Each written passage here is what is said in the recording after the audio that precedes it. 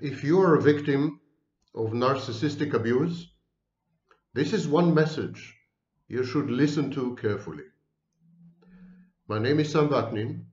I'm the author of Malignant Self-Love, Narcissism Revisited, and many other books about personality disorders, and I'm a professor of psychology.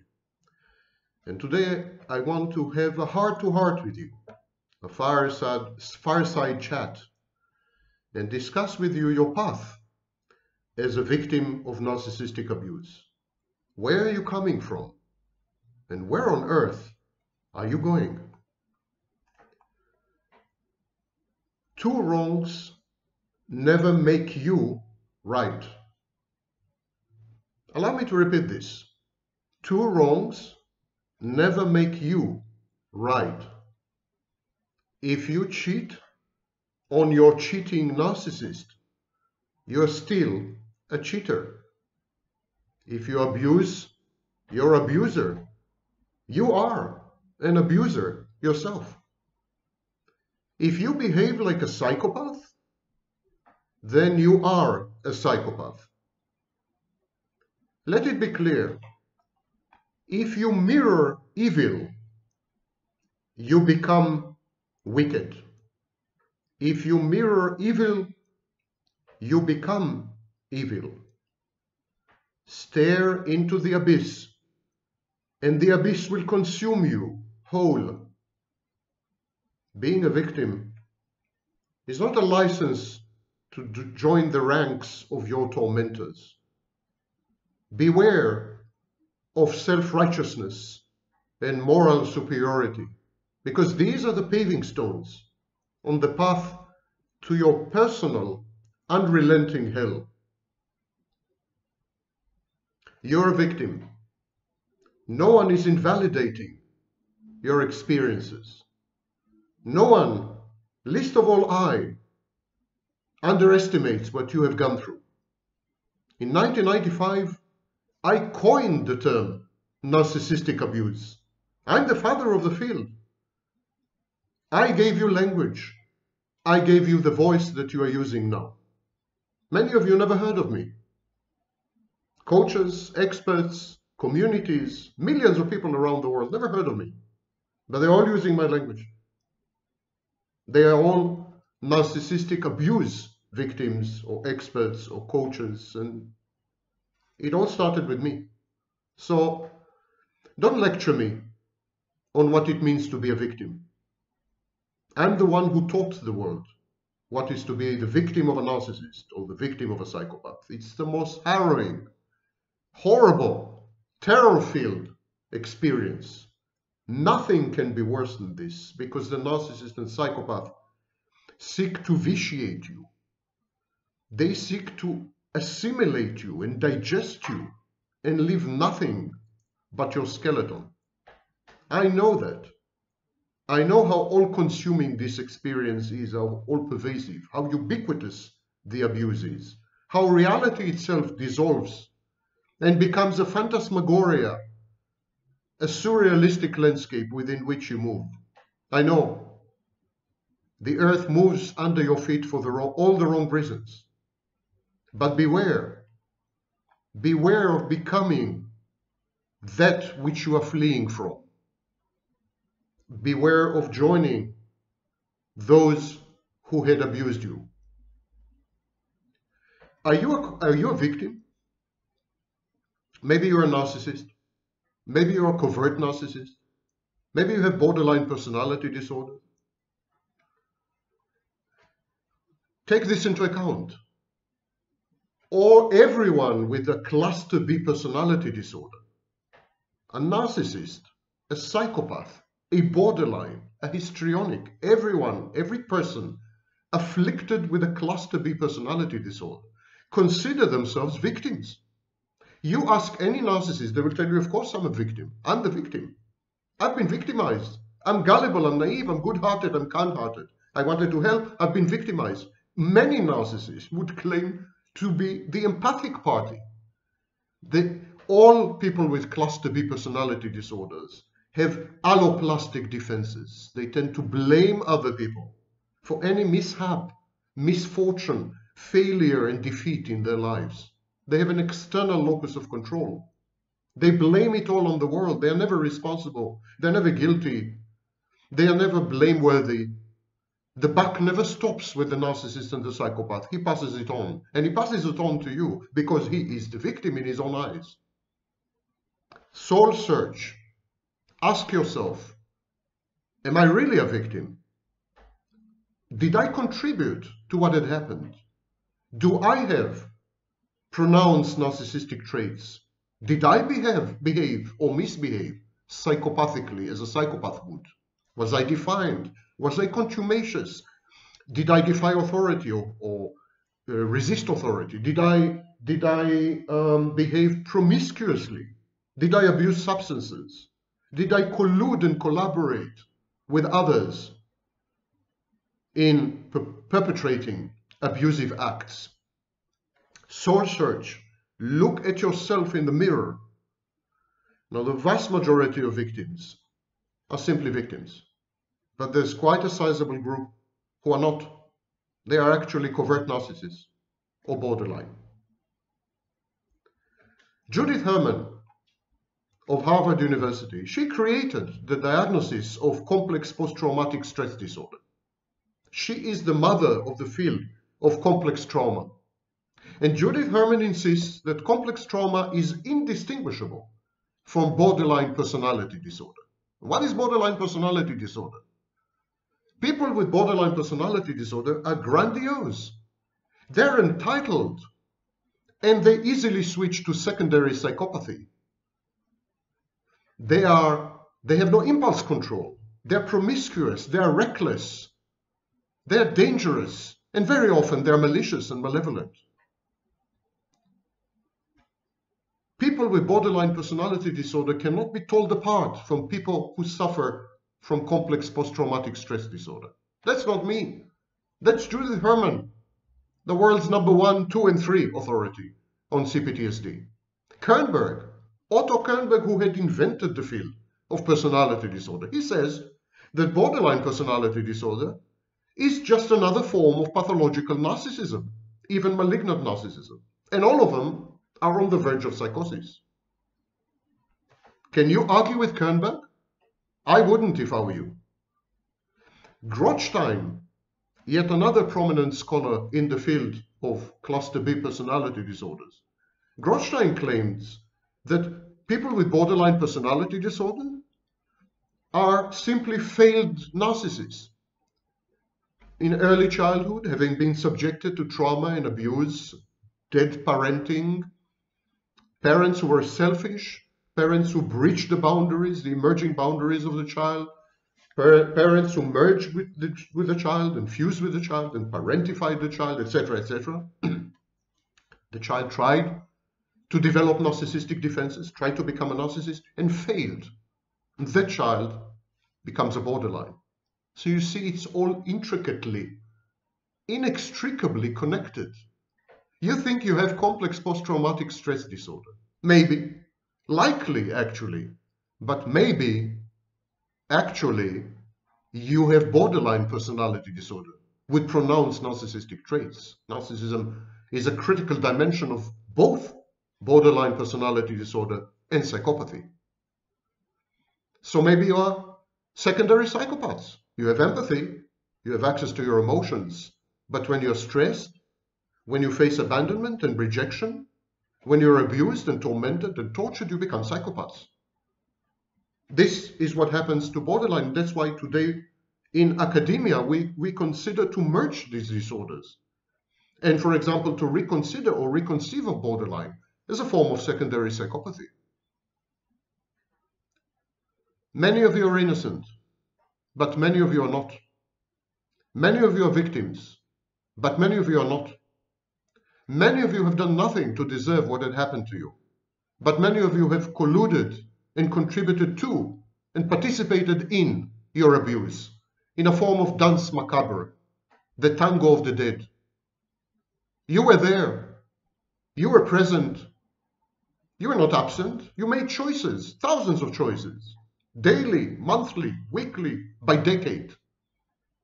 Ask yourself, what did I do to have found myself in this situation? And what can I avoid doing in the future? How to prevent this from happening again? Don't just adhere to the simplistic, nonsensical, self-interested, exploitative messages of coaches and experts online who keep telling you, you're blameless. You're blameless. You've done nothing. You're perfect. You're angelic. You're empathic. You're supportive. You're amazing. It's all his fault. He did everything. You couldn't have helped it. You attract such people. You're a magnet. Don't listen to these people. They just want your money. They want to perpetuate your victimhood status because it pays. It's good for business. I'll come to it in a minute. Victims of prolonged abuse often introject, internalize their abusers. They convert their abusers into permanent persecutory objects inside their minds. They have avatars, icons, representations of the abuser up in their minds. And this app is working in the background, downloading material, affecting the environment, changing the victim's mind, manipulating it, transmuting it and transforming it. It's an active app. It's like cancer, it metastasizes. By introjecting the abuser, you are perpetuating the abuse. Henceforth, you trauma bond with this inner tormenting voice, even when the original bully in your life is long out.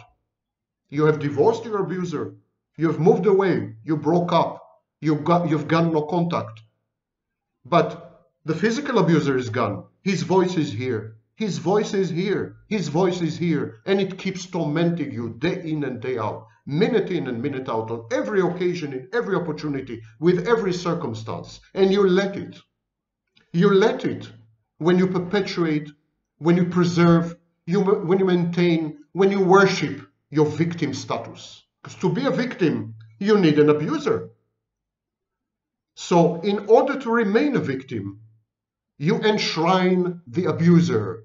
You elevate the abuse into an organizing principle of your reality and your life. It makes sense of your life. Victimhood becomes a cozy comfort zone, and the victim is emotionally invested, cathected, in maintaining the victimhood status pristine and operational. Victimhood becomes a determinant of the victim's identity. It helps the victim to regulate her emotions, ameliorate her anxiety and mood lability. The victim can blame everything on her victimhood status, on her past. She remains stuck in the past. She can't move on. Perpetual victimhood is very addictive. It's a form of reinforcement. It's a dopamine rush. It creates a dopamine path rush. You can't get rid. I mean, the more you're into it, the lower your chances of extricating yourself. Perpetual victimhood serves 4 indispensable psychological needs.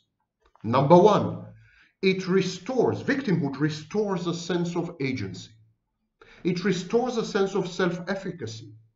It reverts the locus of control from out there, external, to internal. Why? Because by being a victim, you become somebody. Your victimhood status confers on you uniqueness. It's a grandiose defense. Many victims garner attention. They become the life of the party, the focus of everyone's ministrations. Many victims make money from their newly found profession of victimhood. Victimhood pays. Victimhood gratifies. Victimhood is wonderful because now you have an identity. You're a victim. It's a skill, a life skill. You study it, you analyze it, you hone it, you polish it every morning with wax. I mean, this is your idol. It's idolatry. Number 2, victimhood makes sense of your personal history and of the world around you. When you are in the throes of being abused, when you are inside an abusive relationship, the world looks and appears to be meaningless, senseless, chaotic, disordered, disorganized, discombobulated, and therefore frightening, hostile, and threatening. Here comes victimhood, and everything suddenly makes perfect sense. I know why these things had happened to me. I've been a victim. And I can predict the future, because if I come across another abuser, I know what he's going to do. I know the rules. I know the ropes. I don't want to get out of here. I want to remain a victim, because as long as I'm a victim, I'm safe. The victimhood makes sense of your personal history, makes sense of the world, and renders them meaningful. It suddenly introduces structure, order, purpose, direction, and even a sense of karmic justice. They are all restored. The universe is good again. Victimhood legitimizes avoidant behaviors. The world out there is challenging and painful. Victimhood gives you permission to avoid the world, to shun the world. No more relationships, no more men, no more going out there, no more testing, no more exposing yourself to pain, possible pain, no more revealing your vulnerabilities. Victimhood is an encasement, it's a coffin. It mummifies you, it renders you a corpse. It removes you from the world. In technical terms, in clinical terms, this is called constriction. It constricts your life. Victimhood tells you, you've been a victim once, never be a victim again. A man did this to you, avoid men. You've been victimized and abused and bullied at work, avoid work. Work from home. Don't go out. Don't date. Don't try. Don't challenge yourself. Don't attempt. Reject life. Shun life. Because if you reject life, it guarantees tranquility. It guarantees an inert peace of mind. And finally, victimhood allows the victim to indulge her grandiosity. She feels morally superior. She is immaculate, angelic, empathic, supportive, loving, caring, compassionate. In short, victimhood renders the victim perfect, blemishless, and blameless. You become a narcissist. Victimhood is a form of grandiosity. It's a form of narcissism. It is a morality play of good versus evil. All good versus all evil. You are all good. The narcissist is all evil and demonic. We call this splitting. It's a defense mechanism of black and white, good and evil. Everything is divided down the middle. There's no compromise, there's no overlap. Splitting is a primitive defense mechanism, and it's typical of, hold your breath, narcissists and borderlines. When you adopt victimhood as your main identity and later a profession, you're splitting the world, because as a victim, you're with the angels, and everyone else is the devil, is a demon, is to be eradicated and extricated and abused and manipulated and avoided. And so you're splitting the world. You are becoming a narcissist. This morality play, this crusade, you are the warrior angel. You're fighting off the demonic narcissist. It's insane. It's a form of sliding incrementally into insanity. Victimhood affords the victim membership in a tight-knit community of like-minded people. A victim gravitates to other victims, and victims form communities and forums and support groups. These are all like-minded people. It's an echo chamber. No one will ever challenge you. No one will ever, and without challenge, without friction, without disagreement, there's no growth. The main problem in these forums, they don't allow you to move on. They're sticky. You're stuck in the mud. It's a swamp. these sands are going to swallow you. They don't allow you to move on because when you're there, you increase their power and their own grandiosity. The leaders of such forums and support groups are usually narcissists, covert or open narcissists. So they want as many members as possible. They want you to move on. They want to take your money as well, and they do. So victimhood is a confirmation bias. You're going to reject vehemently, aggressively, sometimes violently. You're going to reject any information that challenges your victimhood, and you're going to embrace and adopt and feel warm and fuzzy with any bit of fake news and false data that support your view of yourself as a perpetual, eternal victim. There's a sense of belonging, sense of being finally understood, vindicated, and elevated. It is an intoxicating mix, and victims become aggressive if and when you try to take victimhood away from them, when you try to alert them to their own imperfections, when you try to elucidate the contributions they had made to their said state of affairs, when you try to impute responsibility to them, tell them you've been responsible. It's also your responsibility. What has happened to you is also your responsibility. You made choices. You're an adult. They get really, really mad at you. And they react aggressively and sometimes violently, and very often psychopathically. With one or two laudable exceptions, unscrupulous, callous, con artist psychopaths calling themselves coaches and experts online, they seek to perpetuate this state of victimhood. They are telling their clients what they want to hear and what they are willing to pay for, and it's good for business. The truth and healing have a negative effect on the bargaining bottom lines of these scammers, gurus. So I want to read to you the article I had written in 1995 when no one heard of narcissism. No one heard of narcissism. And there was no phrase to describe the type of abuse that narcissists mete out. This is the article in which I've coined the phrase narcissistic abuse. And I want to read to you excerpts from this article. 1995. Sooner or later, everyone around the narcissist is bound to become his victim. People are sucked, voluntarily or involuntarily, into the turbulence that constitutes the narcissist's life, into the black hole that is the narcissist's personality, into the whirlwind which makes up the narcissist's interpersonal relationships. Different people are adversely affected by different aspects of the narcissist's life and his psychological makeup. Some people trust the narcissist and rely on the narcissist, only to be bitterly disappointed.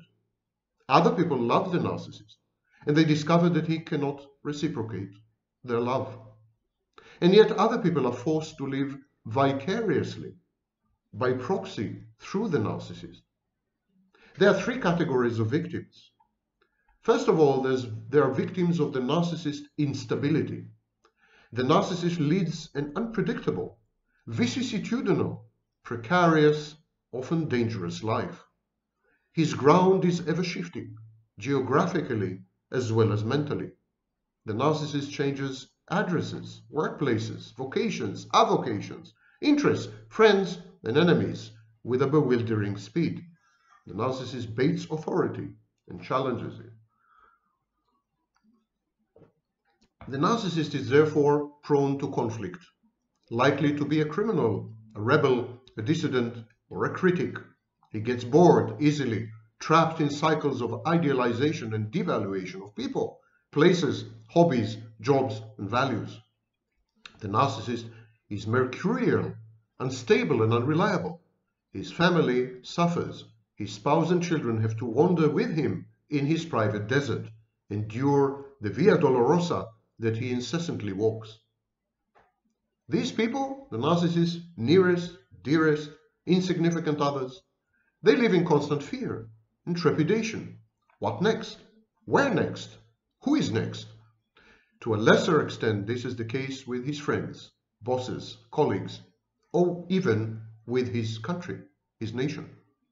These biographical vacillations and mental oscillations deny the people around the narcissist autonomy, unperturbed development and self-fulfillment, their own path to self-recognition and contentment.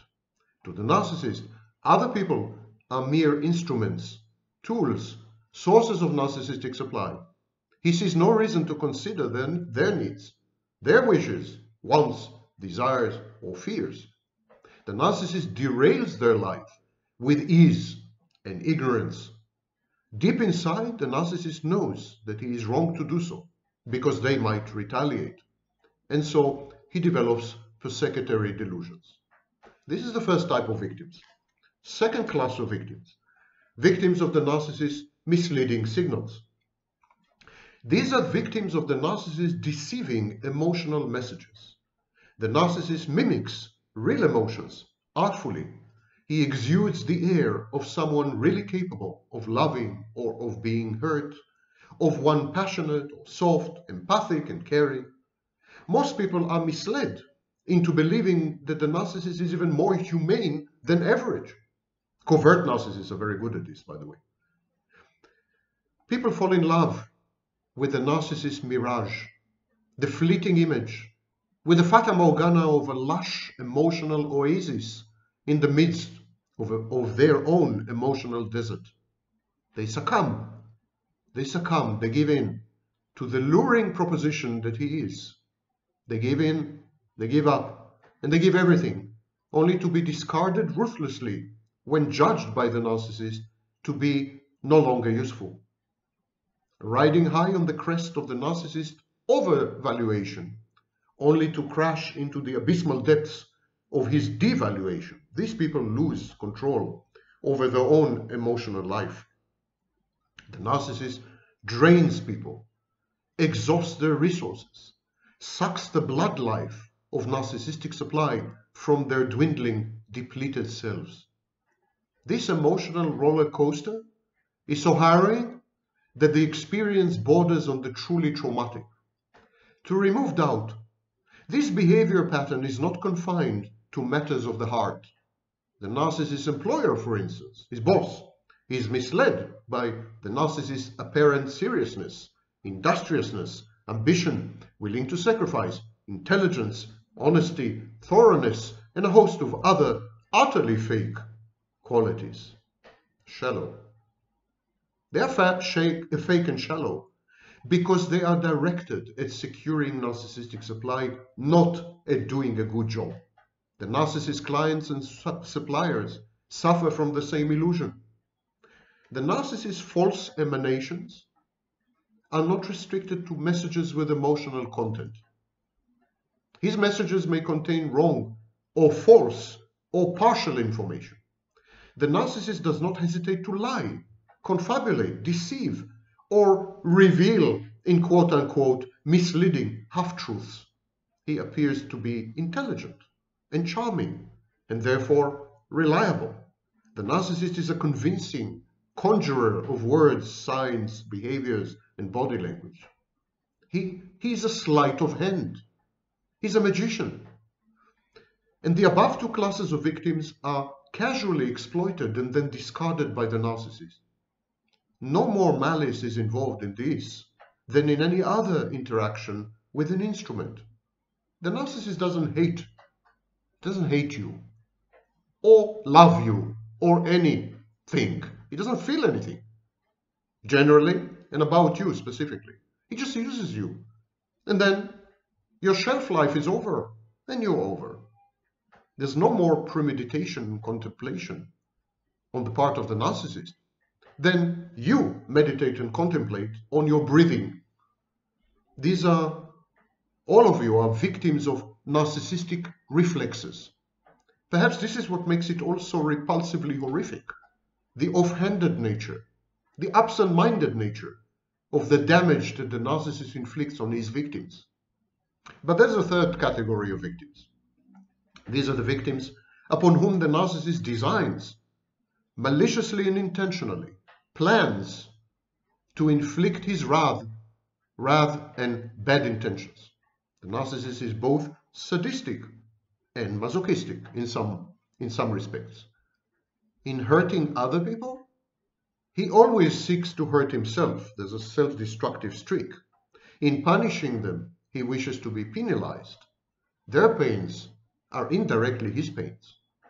And so he attacks, the narcissist attacks, figures of authority and social institutions with vicious, uncontrolled, vituperative, almost insane rage, only to accept his due punishment.